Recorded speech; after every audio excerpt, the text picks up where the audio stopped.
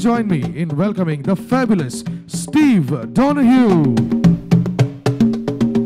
The only way a person or a company can change is if they change the story they tell themselves about themselves. If you want to become the chief change officer in your organization, you're going to have to step away from your comfort zone from time to time.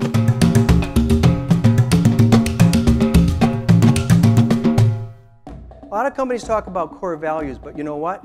I'm more interested in your core story. When your values are stored in stories, nobody needs a list to live by them.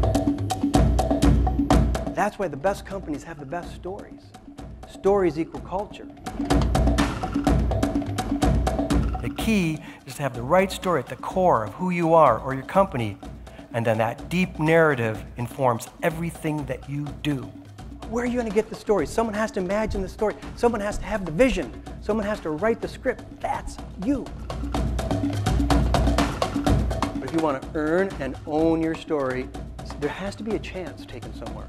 Like when Steve Jobs took that money from Microsoft, that could have backfired. When I crossed the Sahara Desert, I could have died. In fact, I almost did. He's funny. It was fun. He's quite a speaker. Shifting Sands was a New York Times bestseller, and you want to know how that happened? I purchased 10,000 copies. It really made me feel happy. I enjoyed it immensely. He was telling you personally, not just a group of 400, but you're the group of one-to-one storytelling. It's a great gift. And he disappeared quickly over that steep side. And so we're following him up that dune in that state of almost like a dream. When as we get close to the top, we hear voices. We hear conversations from below.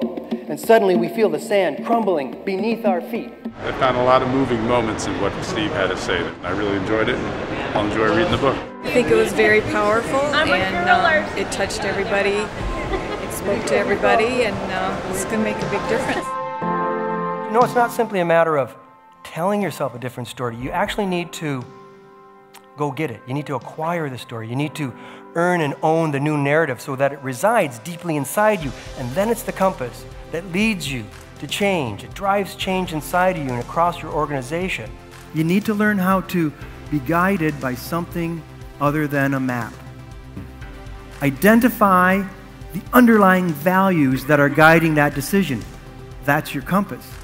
Made me feel like I need to reevaluate what I'm doing a little bit, maybe, and to try to see if I'm actually going in the direction I need to go.